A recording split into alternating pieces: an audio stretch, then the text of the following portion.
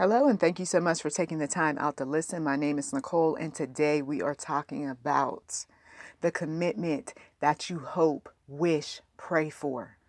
The commitment that you hope, wish, pray for. Sometimes we get ourselves connected to people, places, and things. And those particular people, places, and things expect a commitment from us, okay? And if we don't commit, then we miss out.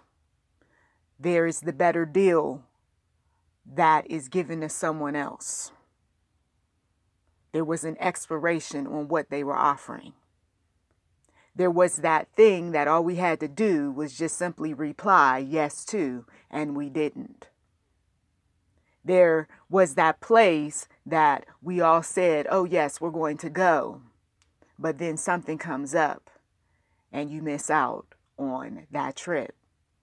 I'm talking to some of you all because you have went to the one true God and you prayed behind closed doors, even though your life hasn't exemplified a godly lifestyle. You went to the Lord and you said, Lord, all I want is this one thing to happen. Can you make this happen? Can you make this man just commit to just me rather than commit so much to his job?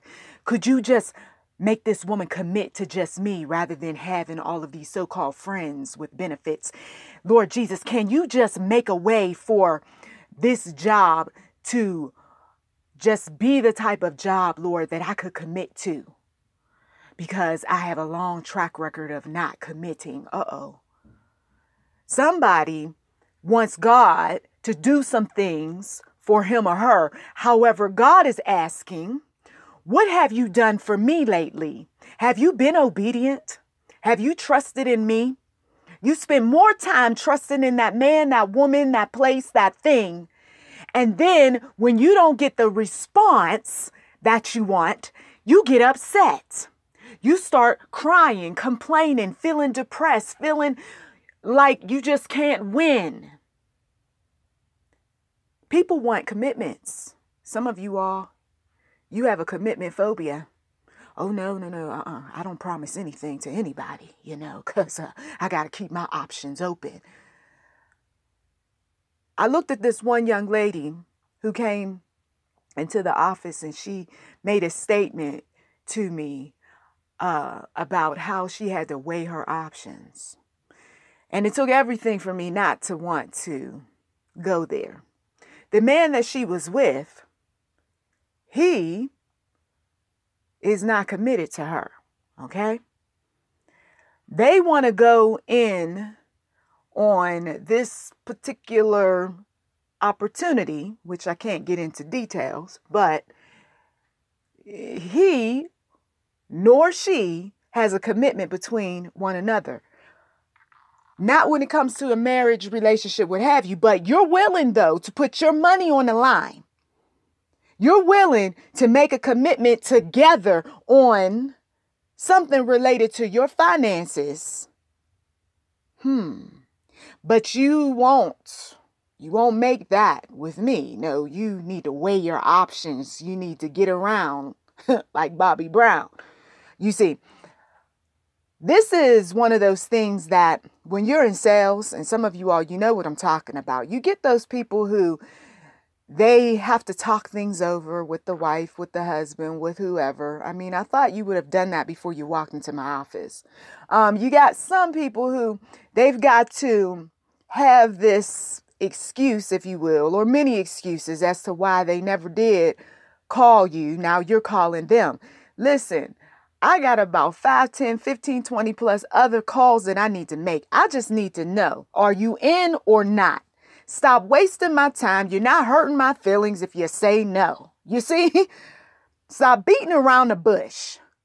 Just simply tell me yes or no, right? Part of being a success in that series was what? Let your yes be yes, right? Leaders know what they want.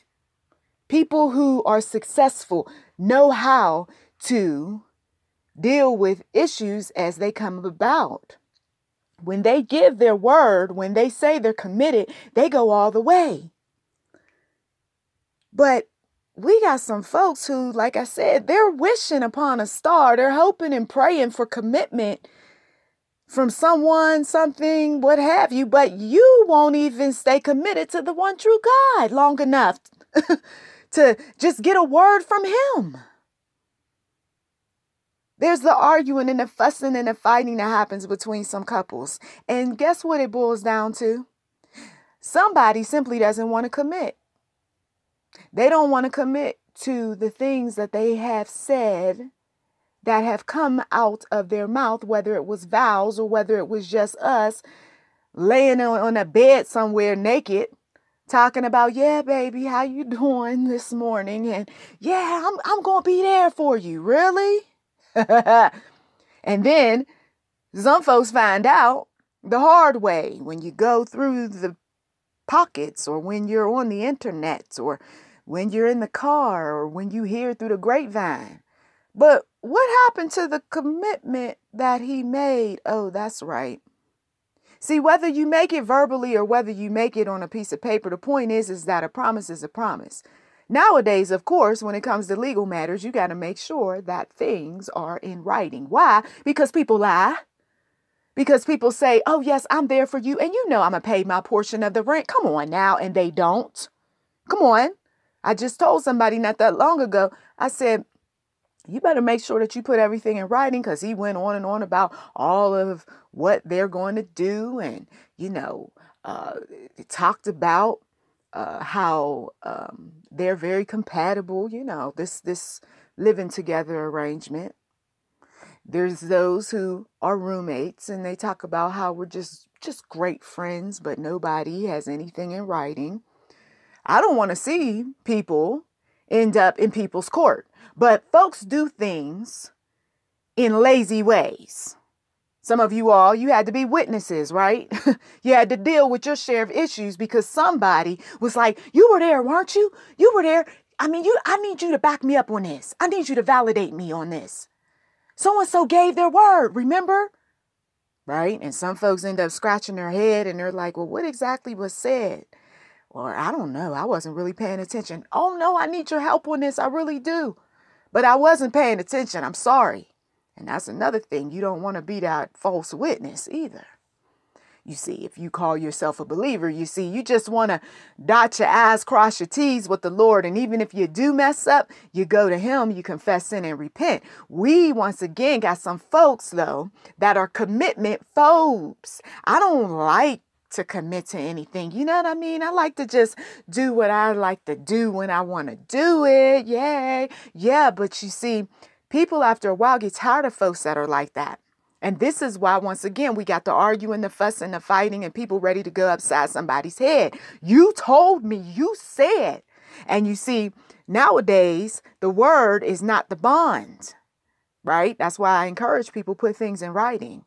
I don't care if that is your mother, your father, your sister, your brother. We grew up together, ride or die. He would never do this, that, and the other. Stop saying that. That right there is immature conversation when I hear it. Because you see, business is business. And we're not going to sit here and have these little conversations about, oh, folks and their sentimental things from way back when. Business is business, once again. And so if somebody says that they're going to do something, can I get that in writing? If somebody says, can you make this thing or that thing happen?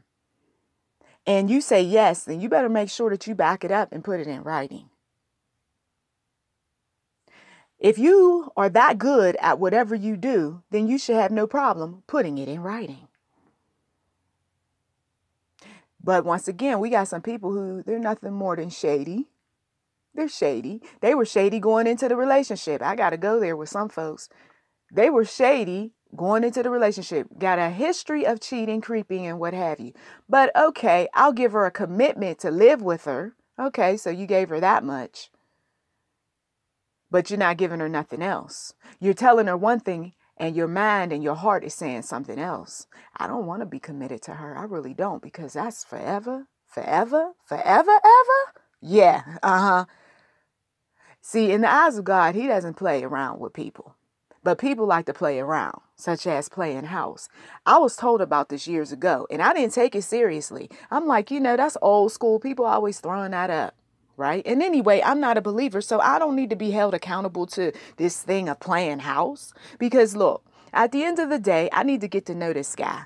And one thing about it, if he doesn't want to, if he acts up, or if he doesn't want to go all the way with me in terms of a marriage, well, it's no harm done. I mean, hey, I mean, the only thing we got between us is a 12-month lease or 6 months or whatever.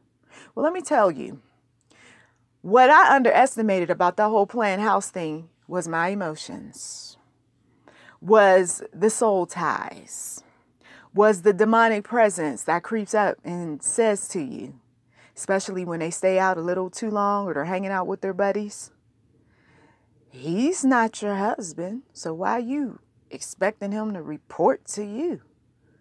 That's not your wife, right? They deal with those issues too.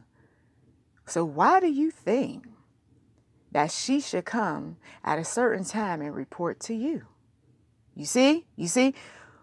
We open up this vortex, if you will, to the demonic. Some folks, they open up this vortex to get some power from the demonic. But as you very well know, children of darkness, you know that the demonic comes to collect sooner or later. You had the fun, you had the ride, and now here he shows up with all of his drama and trauma. You owe me. And so what does the believer who compromises his or her faith do? Goes off and runs and hide like Adam and Eve did in the garden. I'm going to hide behind Jesus now because I got myself caught up in a mess. I'm going down this rabbit hole.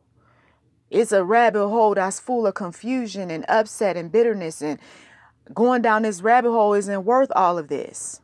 You see, there's various ways that you can open up a vortex, if you will, of foolishness, of evil, of an exchange of power and control and whatever else you want, such as money. So an individual will say one thing and do another. And now we're walking down this tunnel, if you will, this hole. It's dark. It's crazy. Sometimes some things pop out and pop up and bite us, right? It's these so-called promises. These so-called promises are really false promises. Soon as somebody gets upset, somebody gets angry, somebody doesn't want to do something, they back out. Oh, don't believe anything I say. What? What do you mean? Well, I mean, look, I can get out of this. Why? But you said, I know what I said, but I didn't think you were going to act like this. And so you're standing there and you're scratching your head like, why would somebody make a promise, tell me that they were going to do something and then not do it? And then some people will go so far as to jump through so many hoops and cause so much confusion for people just because they don't want to be held accountable for the things that they say, for the things that they do. You can head a lot of arguments off from the start by simply saying, I apologize. I know I said this. However, the information says otherwise, or something has arisen that has caused my word not to be my bond. You see, some people are okay with that. Some people are like, okay, I get it, but I need you to fix this thing. So I need a refund. I need a credit. Some folks in relationships, okay, if that's how you feel, you do know, though, that I am moving. I'm not going to continue this with you. You did not give me a commitment to marriage like you promised. You didn't commit to, let's say, a family. You said initially you wanted a family. Now, the wedding and everything else is taking place. And now you're backpedaling. You're saying you don't want a family. Okay. So I have every right to make a decision to do something differently. Okay. So, there are going to be those consequences to when we say, oh, well, this is what happened, but there was a change of plans. You got to be ready for that consequence of whatever you said or whatever you did. You see, some of you all, you're holding some people accountable right now. You're telling them, listen, you made me a promise. But can I tell you that when you try to keep people to promises, especially ungodly people, you're wasting your time. You really are. Because some people, they're just going to keep stringing you along until they start ignoring your phone calls, ignoring your letters, ignoring you showing up. They'll even change locations or what have you. That's why you end up having to get law enforcement involved, attorneys, because some people just don't want to deal with what they've caused. The problems, the depression for some people that they brought on them because they kept saying they were going to do this. They kept saying they were going to do that. Some people go crazy. They go crazy listening to a person say time and time again, this time I'm going to do the right thing. I promise. I won't go to jail this time, or I won't steal this, or I won't lie to you, or I won't cheat on you, or I'm going to give you just what you asked for. I know I owe you the refund. I know I owe you the credit. And they keep telling you they're going to do these things and they don't do them. And then they get upset with us because now we are in their faces about it. And then when we don't get results from being in their faces, now we've got to get outside parties involved and they get upset about that. All you had to do was do the right thing from the start. Some people, they show their weakness. They show their weakness early on, and it's up to us to pay very close attention to how weak they are, whether they're a leader, whether they are a parent, whether they are your spouse, or whoever they are to you, or what your connection is. God does give us discernment early on about those people who we are considering partnering with in any number of things. He or she showed up late, then showed up late again and again. Do you really need to, partner with this person? This person has repeatedly told you, yes, I'm going to do this, I'm going to do that, and they didn't. This person said that they had your back, and then when push came to shove, they were nowhere to be found. This one said that, yes, I apologize, I'm so sorry, and then turned right around and offended you time and time again. You see? So you see that there are so many times in our lives where we have people who just don't keep their word. We have people who get caught up in drugs and alcohol and all sorts of crazy addictions that they forget that they made promises. They are just bewildered when you ask them or tell them or remind them, you see. And so we got some people in the network right now who have their share of heartache. And we're going to go to the Bible today, and we're going to trust that the Lord is going to fight your battles this day. Those of you all who have held on to a promise, those of you all who thought people were going to be committed but weren't, those that you just really wanted what was best for them, and they said some things to you, and now they're doing anything and everything to make it look like they never said, never did. Got you feeling like you're crazy or going crazy. Manipulators do this. And so we are turning those names over to the one true God this day, whoever these people are who have brought about heartache, saying that they will always or will do or I promise. We're turning them over right now. I see many, many women who have gotten themselves in positions that are meant for wives, but they're not wives. And I see where they're going to try to make a round peg fit into a square hole by manipulating, persuading, convincing, trying to be on their best behavior to get a ring. And even for some of these women, they're going to get the ring, but it's not going to be happy ever after. You're not marrying a believer. For some of these women, they are not believers themselves. What does it take to be a believer? It takes commitment. Commitment to the one true God. They are expecting these men to be committed to them, but yet they're not committed to their Father. And so when the future reveals itself, it's going to consist of the cheating, the lying, the disrespect, the abuse. Once again, I'm talking to some of you all who you did not start off on a good foot with your relationship. And it seems like it's going downhill. That's because it is. God is nowhere to be found. You cannot bring God into something that is not a covenant promise, that is not covered by the blood, that is not a union of holy matrimony, and think that there's not going to be any consequences. There are consequences. We all have dealt with our share of consequences, bringing God into something that's unfit, unrighteous, unholy. Many of us walked around with sad looking eyes, and relatives and friends asked what's wrong, and we said nothing, because we knew that that person that we were living with either didn't want to commit or either committed half-heartedly. Lord Jesus,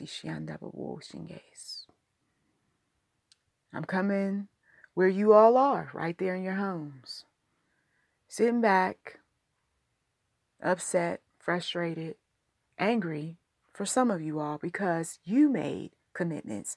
You made promises you said you were going to do. Or maybe your spouse said, and somebody dropped the ball. And now you're reaping the consequences of that. I'm going to do. I promise. But what you didn't communicate was the conditions. Or others, they communicated the conditions, but the conditions were so hard. They were so difficult. They were so challenging to meet. And you knew it. And this way you didn't have to commit to what you said. You didn't have to commit to what you promised, because you never really intended on doing the right thing. The narcissist thinks that way. The narcissist, the self-absorbed, self-centered person thinks that way. I'm going to get something out of the deal, but I'm not going to hold up my end of the bargain. I'm going to keep making these people think that if they do this and if they do that and if they do, and more and more and more and more. And then when they get tired, when they get frustrated, when they come to collect, then once again, you're saying, well, did you do this? Or, oh, no, you offended me when you said this. And what? And God is like, no, You're not going to be caught up in that circle of abuse, victim. You're not going to be in the snare of the controlling one who dangles a carrot higher and higher, promising this and promising that. So many sons and daughters don't have quality relationships with mothers and fathers because that's what was done. There were promises made. There were things that were said. Somebody didn't hold to their end of the bargain. And when they were called out on it, they pointed the finger. They projected. They used crazy making tactics to get some people off their back. I don't owe you anything. I don't need to give you. And what have you done for me? And blah, blah, blah, blah, blah. And that's why, once again, people have their share of heartache and upset. Let your yes be yes and your no be no. Lord Jesus. So if you don't want to be with this man who's playing games, then you know what to do. If you don't want to be with this woman who keeps wanting you to commit to something and yet deep down inside you really don't, then you need to stop playing games. Somebody's heart is broken right now. Psalm 147:3, he heals. That's God, not man, not woman, not mama, not daddy. He, God, heals the brokenhearted and binds up their wounds. Proverbs 16:9-33, a man's heart plans his way, but the Lord directs his steps. The lot is cast into the lap, but its every decision is from the Lord. Psalm 34, 18 and 19. The Lord is near. Listen closely. The Lord is near to those who have a broken heart. When you feel good and you feel okay and all right, and you feel like a message like this doesn't apply to you, then you're not going to feel the presence of the Lord. Not in this particular message, because you can't resonate with the broken heart, because everything is okay and all right with your playing house arrangement, living with so-and-so. You could have clicked off a long time ago, but for the one whose heart aches because somebody made a promise, because somebody said that they were going to do this and do that. I mean, we got people who work in customer service who are so disappointed and so upset, can't seem to make sales because people make promises and they don't keep them. And then you got managers who don't understand we can't keep chasing after the wind.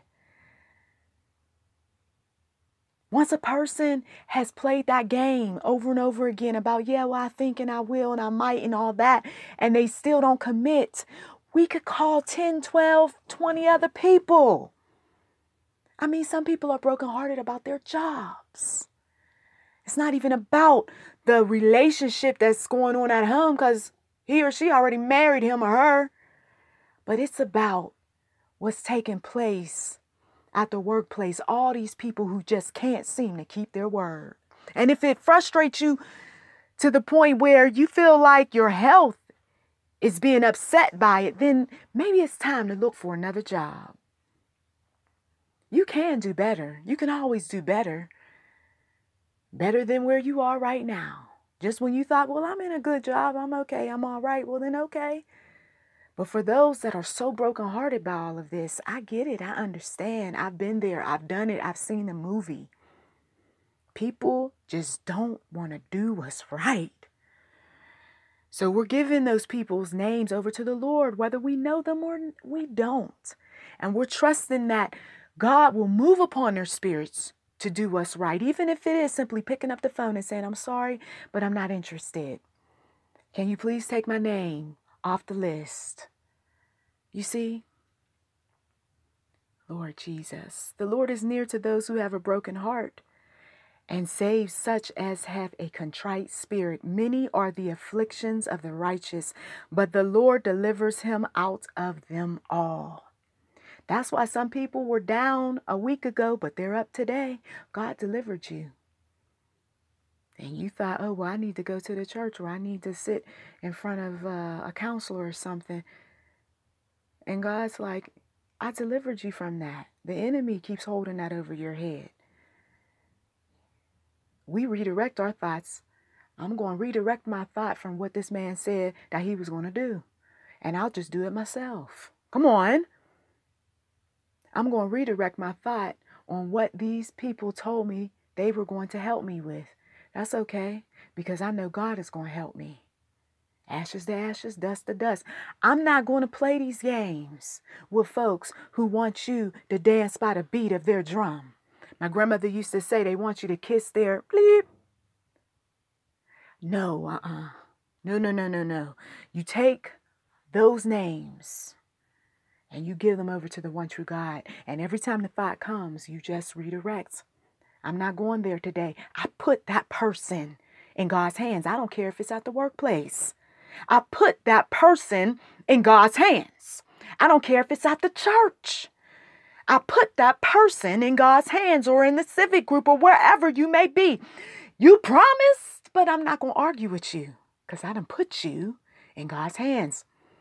We don't tell them these things. We do these things quietly. It's spiritual warfare at its best. It's guerrilla warfare. We're not telling everybody everything. Come to me, all you who labor and are heavy laden, and I will give you rest. Somebody needs rest because the promises have just mounted up to the point where you're weary. So you get away from the people and the places and things that got you so burdened. You give yourself a break. I can't take another lie. It went from a promise to now it's just a lie. I need my rest. Take my yoke upon you and learn from me, says the Lord, for I am gentle and lowly in heart, and you will find rest for your souls. Matthew 11:28-29. Hallelujah.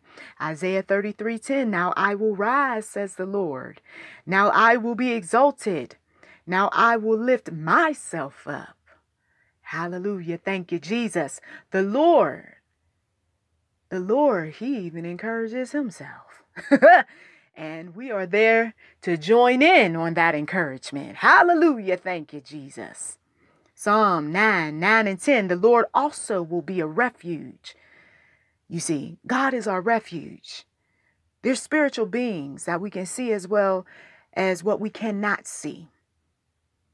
And so when things are at work and we can't really explain them, or we can't go to certain people and talk about them, we go and take refuge in the Lord. Right now, I'm declaring that someone is going to get their breakthrough because they decided to take refuge in the Lord rather than start drama here, there, and everywhere with some people on their false promises. The Lord also will be a refuge for the oppressed. People who make false promises, the demonic puts them up to oppressing you so that you don't move ahead, so that you don't get things done, so that you can just keep thinking about it, and then you get caught up in all sorts of things that you don't want to get caught up in. Mentally, physically, spiritually, sexually, you name it. No, I'm taking refuge in the one true God. I'm trusting that he's fighting my battles. I'm wearing the spiritual armor according to Ephesians 6 as I'm walking into that room, as I'm riding in that car, as I'm waiting on that bus, as I'm driving the vehicle. Come on now, somebody get on board with me. The Lord also will be a refuge for us, right? Those that have felt distressed and oppressed, discouraged, used and abused. A refuge in times of trouble.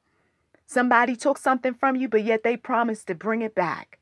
And it troubles your soul. Lord Jesus, I turn that person over to you. I'm not going to keep upsetting myself over this thing. A refuge in times of trouble, and those who know your name will put their trust in you. For you, Lord, have not forsaken those who seek you. Are you seeking the Lord on this matter concerning this person who promised to do something and then they didn't do it? Come on now, be encouraged this day. But confess your sin, though, and repent before you go before the righteous God with all of your burdens. Because you know that we're not perfect, right? And you know that sometimes we say and we do things that are not right. Get right with the Lord and then tell him what is on your heart concerning these people who have broken your heart. Psalm 138:3. In the day when I cried out, you answered me. Thank you, Jesus. And made me bold with strength in my soul. Isaiah 58:11. The Lord will guide you continually and satisfy your soul in drought and strengthen your bones. You shall be like a watered garden and like a spring of water whose waters do not fail. Let me say that again. The Lord will guide you continually, right? When you trust in him, this is what he's going to do for you. He's going to guide you continually. He's going to satisfy your soul in drought. Some of these relationships is nothing more than a season of drought. What else is he going to do for you? He's going to strengthen your bones. Some of you all feel so weak, so tired, having to deal with all of this. And then God is going to be like a water garden and like a spring of water whose waters do not fail. How'd you get your strength? How'd you come up out of that? How is it that you feel so much peace now? This was a spiritual issue I recognized, and so I gave it over to the one true God. Because I knew that as long as I was dealing with things in the flesh, I wasn't getting things done. And this person seemed like they kept winning. And so when I started turning this thing around and I made it a spiritual battle, Lord Jesus, I'm coming out ahead. Hallelujah. Thank you, Jesus. I'm coming out ahead. Woo! Hey! Yes, Lord. Yes, Lord. Yes, Lord. That's all you need to do is just say, yes, Lord. He's coming. He's coming where you are. Lift up holy hands, those of you all who have mustard seed faith. You know mustard seeds are small. All it takes is a little faith. And I'm telling you, God's going to move on your behalf. And you're not going to have to be like those other folks that, oh, I got to make good on this thing. You don't have to make good on this thing if God didn't call you to it. Sometimes all we do is just simply apologize.